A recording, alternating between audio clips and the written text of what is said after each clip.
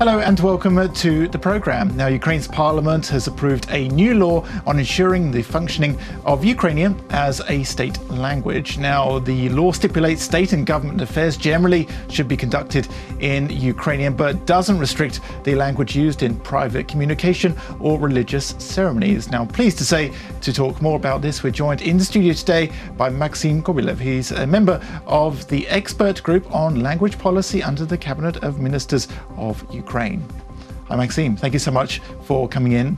Hello, thank you for inviting me. And I'm sure you've had your work cut out, not over just the past few days, but over the past few months. Definitely. With this particular law. I want to start by talking about one aspect I thought was quite interesting, and it was the fact that many media outlets were reporting that the law means that Ukrainian is now the only official state language, but as far as I'm aware, this has always been the case anyway. So what's the difference between what Ukraine had before and what it has now?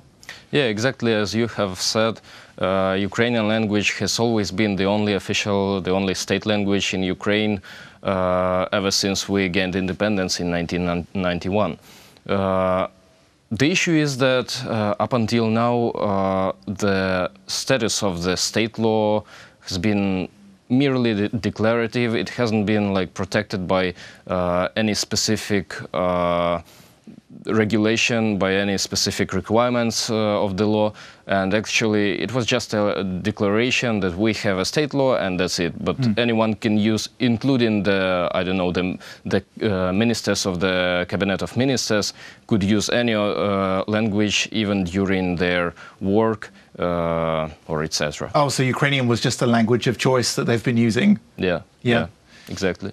I'd like to break it down because there's so many different aspects to this particular law. I think it'd be good to talk about media first of all, because as far as I remember, it's about 90% now of all TV and radio content should be in Ukrainian.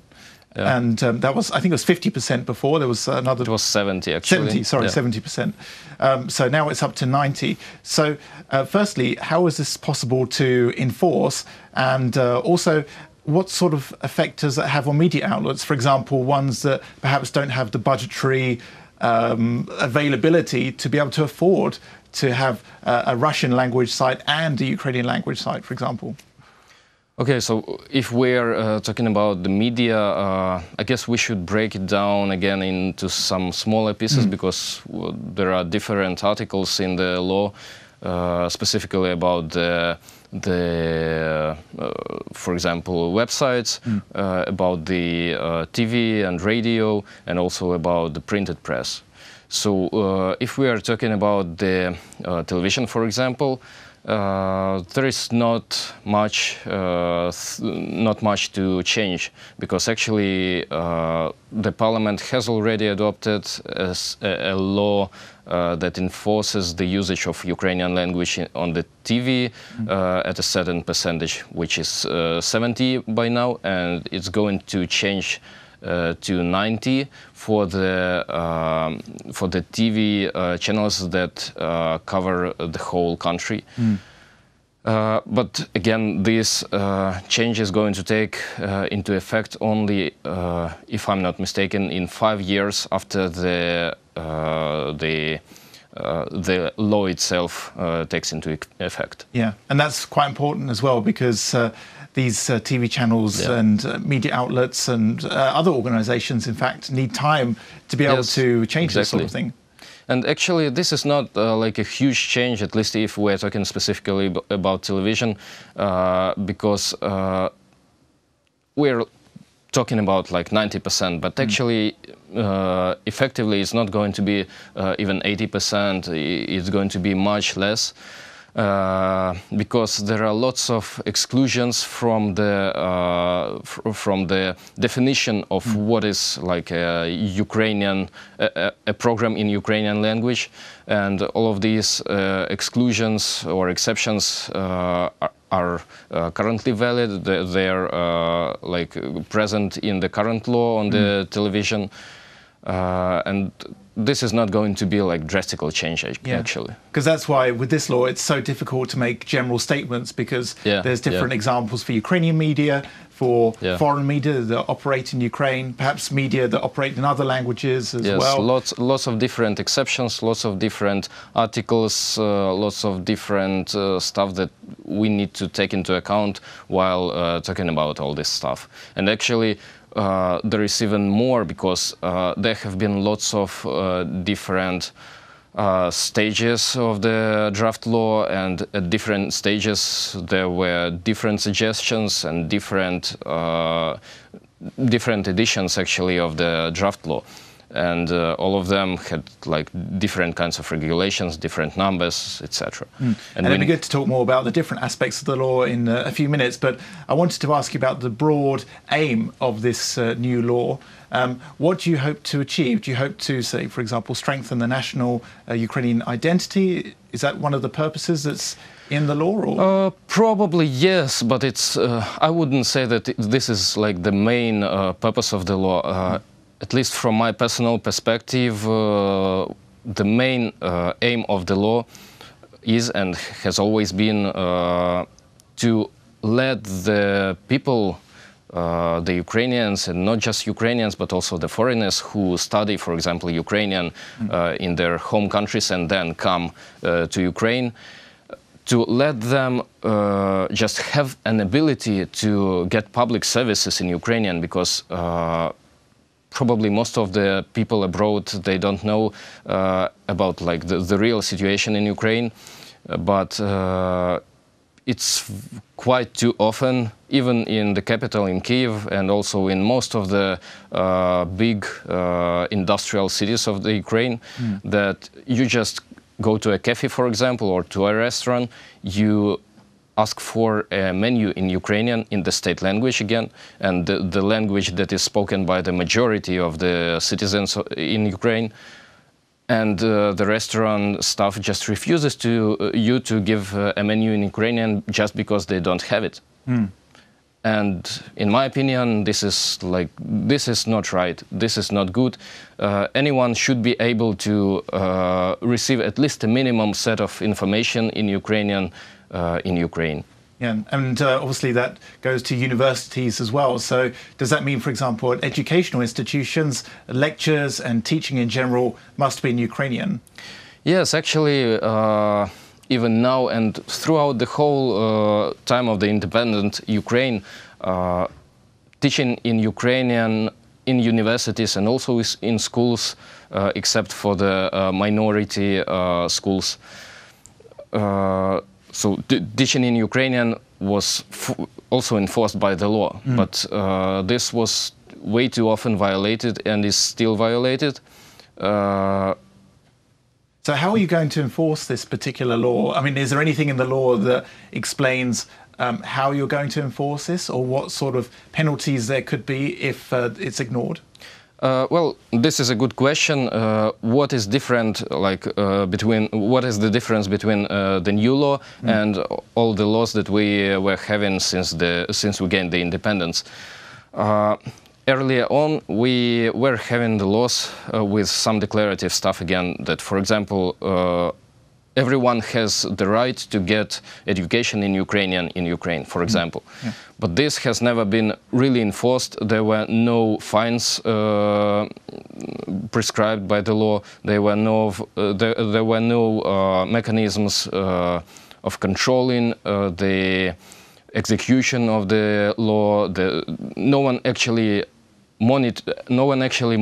ever monitored if the law was being adhered to in Ukraine. So once this law comes into force, once it is signed, and then obviously there's a 3-year period, I think, where institutions can make adaptations to their own systems. There are different time periods for different spheres, but the main thing is that once the law takes into effect and these periods pass, then the institutions that are specialized on controlling and monitoring the adherence to the law will be created and will start working. And this is what is actually different from from the situation that we actually had during the last few decades.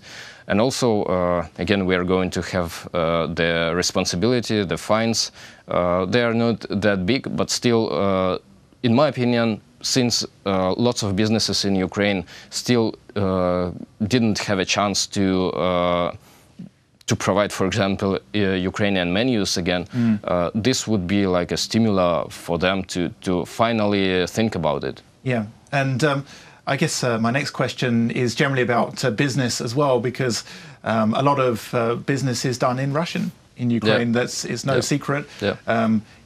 If you go east of Kiev, you go to Dnipropetrovsk, if you go to Zaporizhia, a lot of the schooling is done in Russian because that's what people speak at home. So why is the new law necessary? Instead, perhaps other laws, older laws, could have been adapted. Say, for example, what's so special about this particular law? Is it because it covers everything? Or? Yes, first of all, it covers everything. Then again, it has mechanisms for controlling everything, for controlling the implementation of the law. It has different kinds of sanctions, and also, actually, right now we don't have a law on the languages or a law on the official language at all. Yeah, because as far as I'm aware, in schools across Ukraine, some schools teach in Russian, some in Ukrainian. Actually, they should teach in Ukrainian. They can teach some of the subjects in Russian, yes, but they should still teach in Ukrainian. But way too often they don't do, because no one is controlling that, no one is monitoring that. The government has never actually put enough effort into enforcing this stuff. Yeah, and I read part of the law, and I think there's the initiative that the government should provide some sort of platform to allow foreigners to learn Ukrainian. Yeah, exactly. And I know the Ministry of Information Policy, which UATV is a part of, has this platform, Speak Ukrainian. Yeah. And I've looked at it, and it's actually like pretty good, and there's not many resources like this out there. Yeah, and sure, the government should also provide the means to for the foreigners, and not just for the foreigners, but also for the citizens of Ukraine who want to increase their level of knowledge of Ukrainian language. The government should provide the means, the ways to do it. And this is also prescribed by the law that the government should create a certain kind of courses for Ukrainian language so that people can use them. Yeah, and this is useful because there's very few modern Ukrainian textbooks out there. I know I've looked myself, and most of them are from like the 1970s or 1980s with old grammar and, The problem is that we have never had real demand for this, because most of people, unfortunately, in Ukraine, they just thought, I don't need Ukrainian, because even though it's my native language, because Ukrainian is native for more than 78% of the Ukrainian citizens, but still, no one needs Ukrainian in Ukraine, so why should I bother speaking it? Because if I speak Russian, I can go to any job. I can, I don't know, go to the government even and be a head of a ministry, for example, and just no one cares. So why bother? And this is actually the practice that has been created and introduced into Ukraine during the Soviet period, during the Soviet occupation, and since we are currently at war with Russia, who is actually a successor of the Soviet Union, we need to protect ourselves from the threat. And actually, unfortunately enough, but Russia is still using the Russian language as an arm, as a tool. Yes, as a tool to invade Ukraine, to invade the brains of the Ukrainians. And the information war, isn't it? Yes, exactly. But also it's good as well within the law that goods and services as well will be in Ukrainian, because I would imagine still a lot aren't. Yes, but actually, this is not just about enforcing that all of the services are exclusively in Ukrainian. The issue is that whenever a person speaking Ukrainian and wanting to be served in Ukrainian comes into a shop, for example, and asks to be served in Ukrainian, then he should be served in Ukrainian according to this law. If a person speaking English or Spanish or Chinese or Russian comes to a shop and tries to get service in the corresponding language, it's not a problem at all. And the law does not forbid it, of course. It's not a problem. Go on. You can serve in Russian, in Chinese, in English, any language you like. But if a person speaking Ukrainian comes in, please do serve him in Ukrainian, because he has never had such a chance during the last decades. Yeah. And so we it's need an to agreement, revive really. the language. It's an agreement between the customer and the seller or the business. It's actually like an agreement between the citizens, actually, that like everyone can speak any language you like, but you should know Ukrainian at least at a certain level, so that we can communicate at least some basic stuff between ourselves. Well, that's good. Hopefully I should pass that test. But I have one final question for you as well about the new language ombudsperson who's going to be appointed. What's going to be their role? The role of this, I would say, like the commissioner for the protection of the state language. The role of this person is to actually make sure that the law is actually being adhered to by the businesses, by the, I don't know, chairspeople, by the officials, by the president, etc. Because, again, as I have already said, the problem has been during the last decades that we were having an official language, but we were having just a declarative status. And even the ministers, even the current minister of the domestic minister does not speak Ukrainian, even while giving interviews to Ukrainian TV channels. This is nonsense. And this law makes it possible for the people and for the society to gradually adopt Ukrainian language. It doesn't enforce it, actually. It just provides the... It's like an avenue, almost, to use it more. It's like a fundament, like a base. Yeah. If you want, then okay, the government provides you with the means. The government provides you with, with the environment to study, to practice Ukrainian. If you don't want, okay, no problem. Okay, we'll have to leave it there. Maksym, thank you so much for coming to our studio. It was a pleasure. Thank you very much. Thank you. That was Maksym Kobieliev, a member of the expert group on language policy under the Cabinet of Ministers of Ukraine. Thanks for watching and stay tuned for more here on UATV.